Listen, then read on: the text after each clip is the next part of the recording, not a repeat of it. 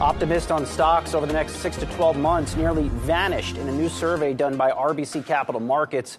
Investors are concerned about expensive valuations on stocks and have little confidence in the Federal Reserve engineering a soft economic landing. Let's drill into the survey with RBC Capital Markets Head of U.S. Equity Strategy, Lori Calvasina. Lori, always good to get some time with you. Where did all the optimists go, and what gets them back into the markets? Hi, it's a great question. Look, I mean, we saw the bears spike, and we actually saw a lot of people shift into the neutral camp in the survey. But this was really the lowest level of bulls that we've ever seen in the survey since we started it back in 2018. So it was striking. And I think what gets them back, I do think that some of the concerns about the Fed need to be resolved. I do think that some of the concerns about the economy need to be resolved. We had one question where we sort of listed all the economic hot topics of the day, things like gas prices, mortgage rates, Russia, Ukraine, and the Fed. And basically our survey respondents are worried about all of them. The biggest worry on that list was gas prices. And, I was listening to you guys earlier, and Julie pointed out that gas prices have moderated just a little bit as oil prices have moderated just a little bit. So I think that's something, very clearly we want to keep an eye on, because that is sort of one of the biggest worries that we're seeing at the moment. If you get some resolution there, that could help, sort of calm investors' fears a little bit. Lori, should we view this finding of the survey as a contrarian indicator? I mean, sometimes when you get these kinds of surveys, that's how they're viewed. At the same time, if you look at the levels in the recent action in the major averages, it doesn't necessarily, or maybe it does, feel like that we've priced in a lot of those worries. It's a great question, Julie. And the answer is I haven't been doing this particular survey long enough to really be able to do a proper back test. I do think it's interesting that the level of bullishness is lower than what we saw around the kind of March 2020 lows in the pandemic. So, you can argue both ways, right? You could say, well, there were more bulls than that were stepping in to support the market, and we don't have that now. But I will tell you, I try to use this as a piece of the puzzle. And some of the other puzzle pieces that we're looking at on the sentiment question are things like the AAII net bull bear survey. We also look at CFTC data on U.S. equity futures positioning. And in both of those, we do know that we can use those as pretty good contrarian signals because we have much more history to look at. And on the AAII net bull bear ratio, earlier this year, it did actually go down below pandemic lows. And over time, it's been very consistently a strong buy signal for the market. When you're below minus 10% on that ratio, you're typically up about 15% over the next 12 months in markets, about 86% of the time. So I think it's telling me, sort of confirming what I'm seeing in some of those other data points. And I think where the survey really helped me was to understand what was priced in. If you look at Russia, Ukraine specifically, people are expecting, a fairly lengthy duration of the sanctions. They're actually expecting cyber attacks in the U.S., which was something that surprised me when I saw the survey. They are expecting a Russian debt default. So we don't think that those things are necessarily enormously damaging to the market, even if you get, some shorter term downside in the market if those things happen. But what investors are not expecting on Russia, Ukraine, chemical and biological weapons, nuclear weapons, those sorts of things, we do think have the power to really pull the market down lower if they end up happening.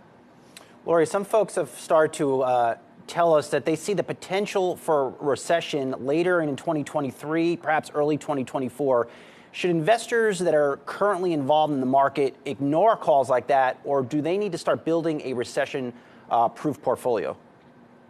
It's a great question, Brian. I will tell you that RBC's economists are not making that call right now. They think the recession risks have grown and they're monitoring them very vigilantly, but they actually have changed their forecast recently and pulled us down to 2.5% for this year. And they are not making the recession call for next year yet. I actually, pushed my economist the other day and I said, what if we end up having a recession? What does it look like? Because you've seen very different market reactions in terms of both multiples and stock prices in different contraction periods economically. And he said, look, I think if we get this, it's going to be something that's, more of the milder variety. I think that's really interesting because the discussion hasn't quite gone there yet on the street. People are kind of focused on yes or no. But I do think that that's probably the next place the conversation is going to go. And sort of on a related note, one of the other things that stood out to me from another of your notes is you're not just surveying investors, you're talking to your analysts and finding out what they're concerned about. And you found they're concerned about demand-related issues, which is sort of related to recession questions, right? Which is, I don't know if it surprises me a little bit, right? Because we are still seeing fairly robust consumer spending. We're seeing companies put through price increases that seem to be holding up. So did that surprise you? And then what do you kind of do with that information? Well, the way that showed up, I would say most of our analysts, we surveyed them specifically on demand, and by and large, they still see very, very robust demand in their respective industries going on right now. We asked the question, basically, what are your hopes and fears? What keeps you up at night? And we separated out the question this time to really isolate what was a hope and what was a fear. And, we found on both sides of the discussion, they're talking about demand.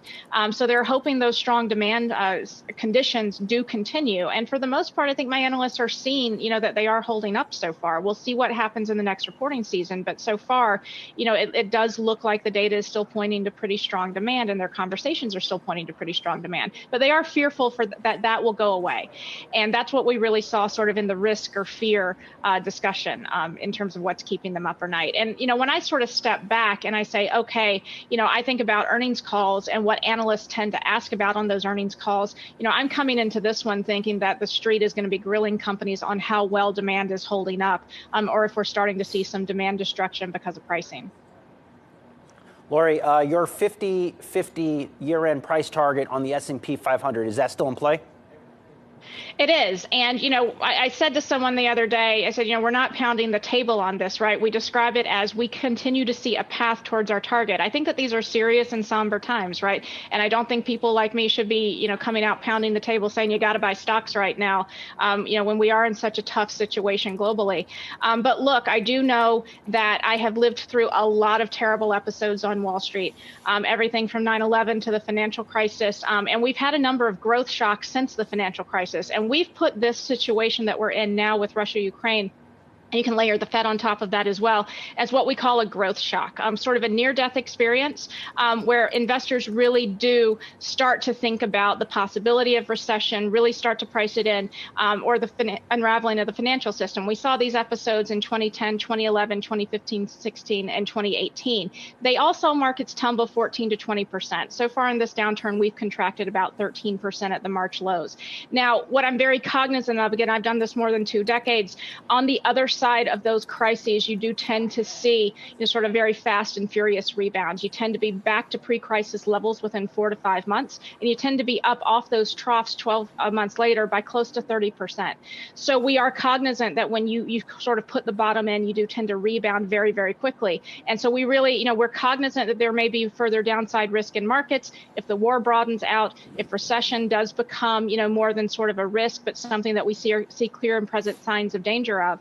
But right now we're not there. And if this is a growth scare like we think it is, markets should be acting the way they've been acting the last few weeks. We always appreciate your level-headed analysis. RBC Capital Markets, head of U.S. Equity Strategy, Lori Calvasina. Good to see you.